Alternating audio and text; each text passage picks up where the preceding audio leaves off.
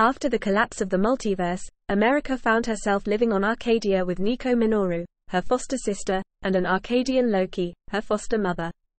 At some point around this time, she started using the alias Ms. America. They were all members of a force. She fought alongside a force until she threw a megalodon across the shield. With this action, she violated one of Battleworld's greatest laws, endangered everyone under protection, and had forsaken the sanctity of Doom's borders. She was arrested by Thor of the Thor Corps and was sentenced to spend the rest of her life working at the shield.